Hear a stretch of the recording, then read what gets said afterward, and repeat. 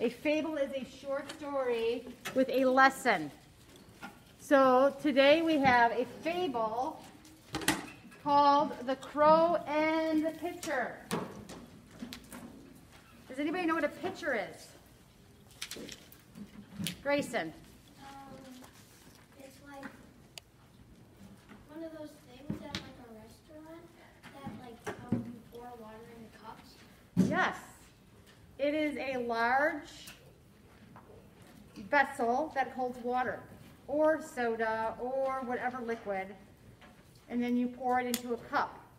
So our fable, The Crow and the Pitcher, I am going to read it and you need to pay attention and follow along. Bless you. A crow, dying of thirst, came upon a pitcher that had once been full of water. When the crow put his beak into the mouth of the pitcher, he found that only very little water was left in it, and he could not reach far enough to get at it. He tried and he tried, but at last had to give up in despair. What does despair mean? What is despair? He had to give up in despair. Jonathan. Getting tired and Not tired. Despair. So if you're trying to do something and you can't get it and you're dying of thirst and you find a little water but you can't get at it, how would you feel? James. like, Yes, like, oh my goodness, I can't get it. Despair is very strong feelings of disappointment, sadness, regret. So despair is not a positive emotion, which is understandable in the crow's situation. Then a thought came to him. He took a pebble and dropped it into the pitcher. And he took another pebble and dropped it into the pitcher. And then he took another and dropped it into the pitcher. Then he took another pebble and dropped it in the pitcher. And then he took another pebble and dropped it into the pitcher. At last, he saw the water rising toward him, and after casting a few more pebbles into the pitcher, he was able to drink and save his life. Yeah, very smart. So what exactly was happening, friends? Why, if you can envision, what was happening is he dropped the pebbles into the water. Why was that beneficial?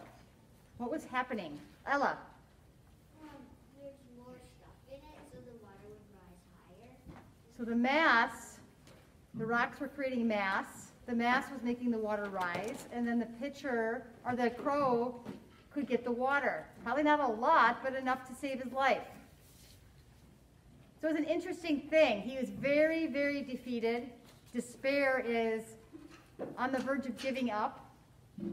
But let's keep in mind he is dying of thirst. So if you are dying of thirst, you might fight a little harder to come up with a solution. And that is exactly what our crow did. So, what would have happened if the crow gave up?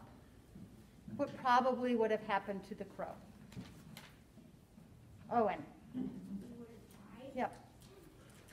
Very similar to the ant who fell in the water. If the dove did not help the ant, what would have happened to the ant? Ella. He would have drowned. So similar. So what would have happened if the crow got really, really frustrated and broke the pitcher? Took his beak and pecked at it and broke it. What would have happened? Would it have been a good ending? Olivia. The water would soak into the ground. Yes, and he would not have been able to get the water. What if he stopped, gave up, and said, you know what, I'm going to wait for it to rain? Keep in mind, friends, The very opening sentence is, a crow is dying of thirst. What would have happened if he waited for it to rain? Did he know it was going to rain the next minute? Could have rained the next day, maybe the next week, maybe the next month. Maybe it wouldn't have rained for quite some time. What would have happened to that crow? Jeremiah. Die. Yes. So the crow was in a very precarious place, meaning he was in a dangerous situation. But he used wisdom. What wisdom did he use? What did he do to save his own life? He didn't have somebody like the dove saving his life. He thought on his own of something to do. What did he start doing? Jack. Dropping pebbles in the pitcher. Yes. So what was the overall effect of that? The fact that we talked about he dropped pebbles in, and as the pebbles kept going into the pitcher, one after the other, he could see that the water was. Because the main problem, friends, was what? He saw the water in the pitcher, but he couldn't what? Emmy. Reach it. So how horrible would that be if you're dying of thirst, there's a pitcher with some water in it, but you can't. It'd be like our hands are tied behind our backs and we can't lift it up to drink it. I know what to do. What would you do? I would just grab pebbles in my mouth with my teeth and put them in there, or just tip them over on its side and then start drinking. Well, that is a good point. So if you tipped it over, what would be different between that and the crow breaking the pitcher? What would happen to the water if you tipped it over? And start filling. Mm-hmm. Yes, and then it would, like Olivia said, it would seep in the ground, and then you'd have no water. So you have to be really, that's cause and effect. So let's talk about that.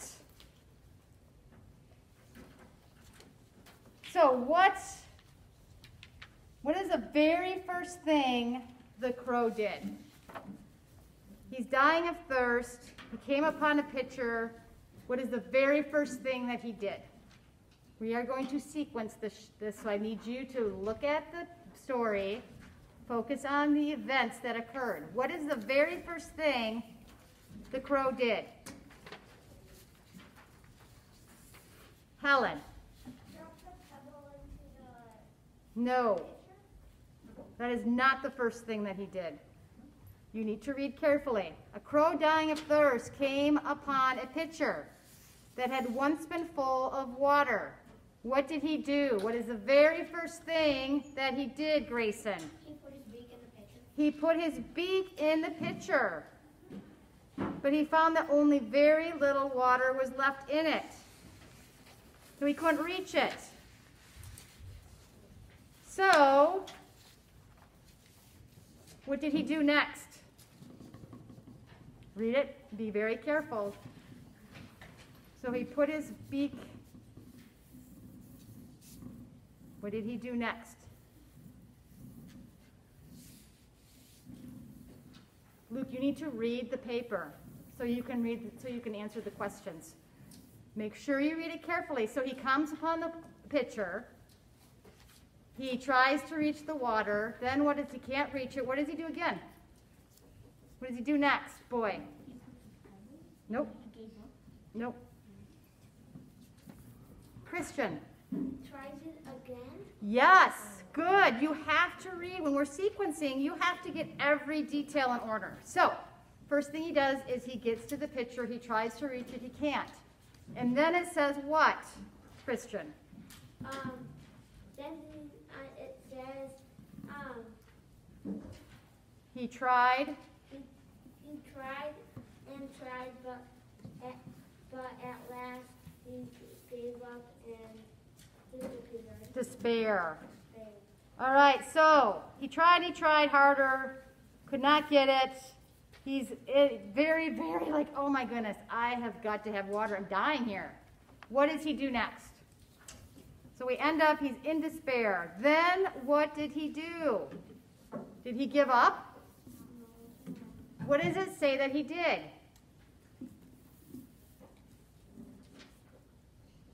I need everyone besides the same, I don't need the same people raising their hand over and over again. I need everyone to participate. When Sheen, what did he do?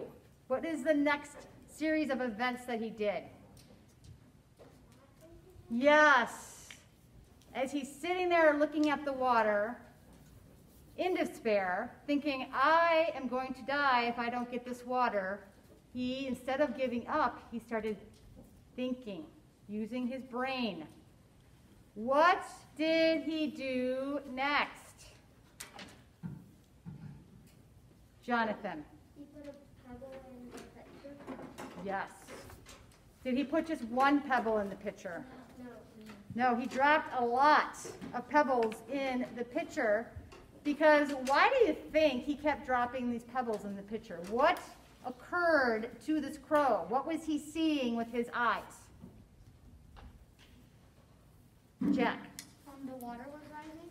The water was rising, and do you think his despair turned into a little bit of hope? Yes. So, pebble after pebble after pebble, he put the rocks in the pitcher. The water started rising, and then what? Olivia. The water was high enough so he could reach it. Yes. And then he drank, and he saved his life. So a very good story. Now we've had two stories about cause and effect. With our first one with the ant and the dove saved the ant's life by getting a leaf into the water so he could get out. And then the ant turned around and did what? Gabe? Saved the dove. So now in this case, the crow, did he have help? Well, the pebbles. Yeah. The pebbles helped him, but the crow had to think on his own to save his own life. So we see an interesting cause and effect. Very smart on the crow's part to think about putting the pebbles in the pitcher. So what was the overall effect of the pebbles? What did the pebbles do? The throwing of the rocks in the pitcher. What was the overall effect of that event? Jack? To make the water rise so we can get it. And eventually it did what? What was the ultimate effect of that act? Olivia? He drank and saved. Yes. So when you are reading stories like this, there is a very specific order. The first thing we see with both of our fables, oh my goodness, something bad is happening. The ant is drowning, the crow is dying of thirst. What is going to happen? And then as we read, a series of events occur. So with these short stories, they're very short, aren't they? There's not a lot to them. But do they have a lot of events or a lot of sequencing? Do they have a lot of things happening within this small little story? Yes. Which is very interesting. That is what fables are. They're not long stories. Some are longer. Like the next one we're going to read is a really, I like it. It's called Daedalus and Icarus. Tries to fly. Have you ever heard of that? Yeah. It's a longer story, so there's going to be more sequencing involved, but it's an interesting story. Now, would you say that this story has an overall lesson to it? What would you say?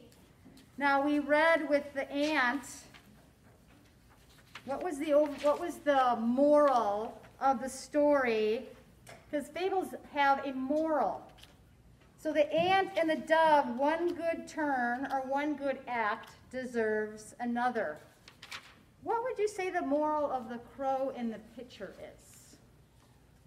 The moral of the story. Everybody focus, everybody track. What is the moral of the story that we just read? I need some people guessing. You don't have the right answer. That is fine, but I need conversation. Luke, what would you say is the overall moral of the crow and the pitcher? That you have faith. Very good. That is a good one. The crow.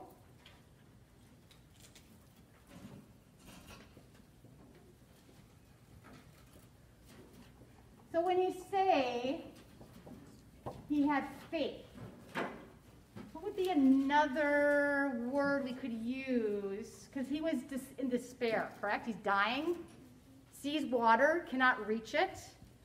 Despair, remember, is a very powerful emotion of sadness, anger, frustration.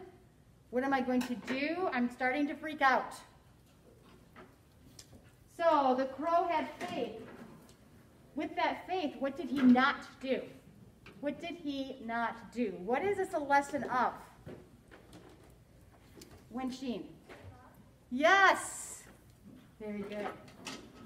The crow did not. The crow did not give up.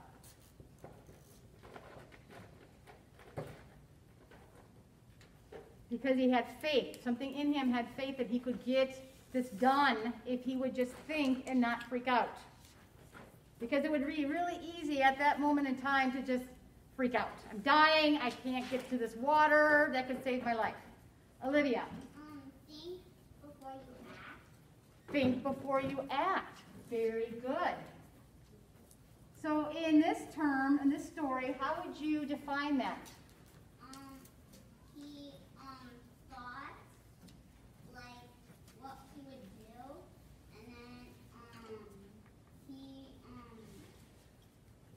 and then he did it. Right. Instead of freaking out, he had faith. He did not give up. And he's like, I got to think here because I'm in danger. So what would have happened if he flew away? We didn't even talk about that one. What if he flew away? So let's say that where he is at, they're having a severe drought. There's no water. And so what would have happened if he said, I can't do this anymore, and he flew away?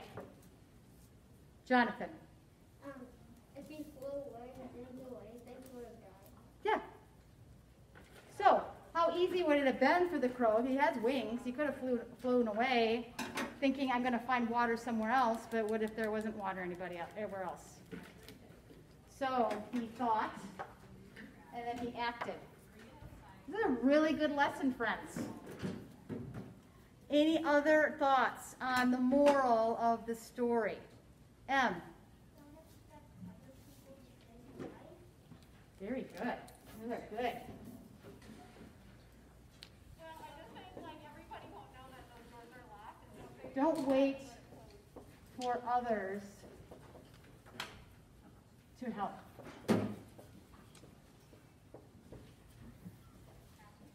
Very good. Those are all excellent morals of the story. Very, very good. Any other thoughts?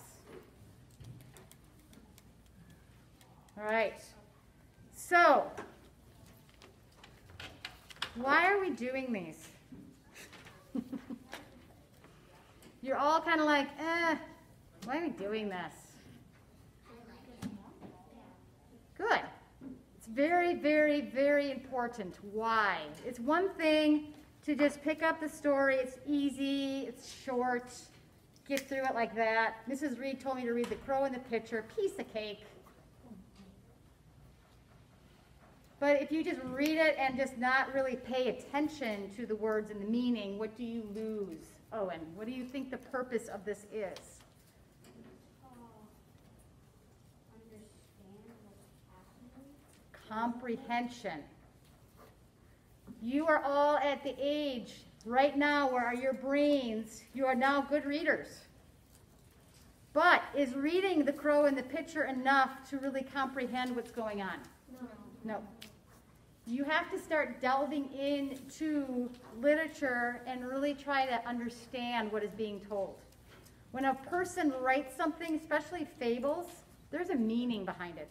Well, quite honestly, all literature has meaning. Otherwise, why would you write it? Authors take the time, they have an idea, they write it down, and they share it with their readers. Fables always have a moral. And if you quickly read through The Crow in the Pitcher or The Ant and the Dove or any of these other fables we're going to be reading, you miss the point. Why did this happen? What happened when this happened? There's sequencing, there's cause and effect, and all of that helps you to understand what we're reading. So that is why I am doing more of this as well, because it's really important. Because when you get into 4th grade, you are going to have more comprehension where you are going to have to read things and you're going to have to really understand it. And then by the time you get to high school and college, that's going to be a major, important part of your academics. So this is really important. You might think it's boring. You might think, why are we doing this? This is so silly. Who cares about a crow in a pitcher, for heaven's sakes? It's more about what you are learning, not just the topic, but what is involved in the words. The words have meaning. I want for you to look at a story and understand what the meaning is. Okay? So that is why we're doing this. All right, so we are going to put that away. I would keep it. It doesn't hurt to keep it. It's up to you. So we're going to do more of that. We have another one. The one next week is really fun.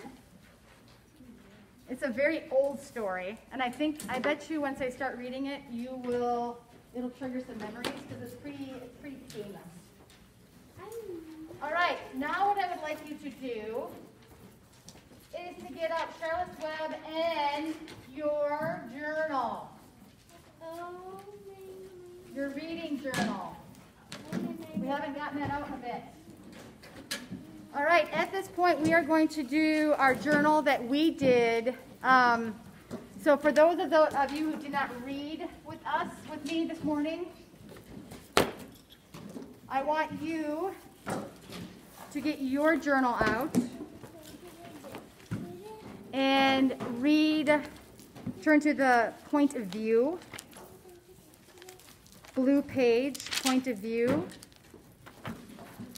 What is the point of view? Well, actually, I will just talk about, okay, so turn to point of view, friends, in your journal. Who can tell me what point of view means? Blue page. When we are reading a book, what does point of view mean?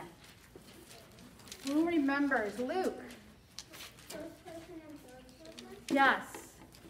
What does that mean? First person and third person. What is that? So what does that mean, though?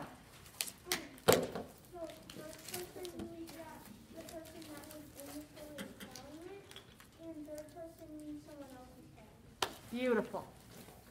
So Luke said first person is a character in the story that is telling the story. What book did we read that had that first person point of view? James? Henry Huggins? No.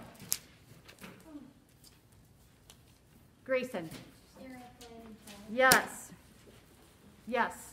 Who remembers the name of the character who is telling the story?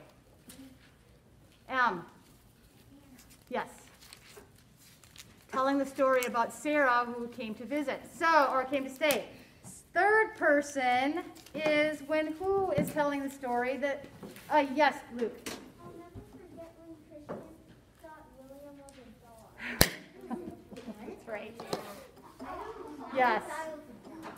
So remember, third person is the narrator. Now, did Henry Huggins have first person or third person? First or third? Jack? Third? Yes. Now, with Charlotte's Web, who is telling the story? Is it first person or is it third person? Christian? Third? Yes, the narrator is telling the story.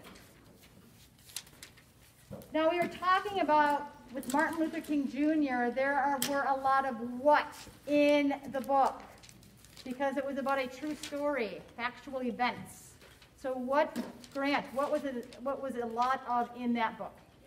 Dates. Now, if you skim Charlotte's Web, what do you see a lot of that is occurring within this book? You see a lot of quotation marks. Why? Why do we see a lot of quotation marks in the story? More so than I think any other book that we've read so far. Helen. Because it's from the people that are they're talking. Yes, so there means there's a lot of dialogue in this book, a lot of conversation. So, with that said, it is definitely a third-person book. What I want you to do, I know that we just started, but I want you to write the date, which is January 21st, the title, which is Charlotte's Web, and then we've already discerned that we are talking about a third-person point of view. I would like for you to pick out a sentence frame at the bottom and write a sentence about Charlotte's Web. So when I say sentence frame, Grant, I'm talking, if you look on the blue, here, since this is the first new for you, you pick one of the sentence frames, and then you can decide what you want to write about Charlotte's Web. So you're going to write the date, the title, and then you can pick one of these sentences and finish it, okay? Yes. So you have to copy the sentences from you? Or do you have to write the sentences from Charlotte's Web? No, on the blue page, point of view, you have the sentence frames. All right, so at this time, I'm going to stop the recording because we're just going to start reading now. So you may read 3 to 5 pages of Charlotte's Web and write in your journal.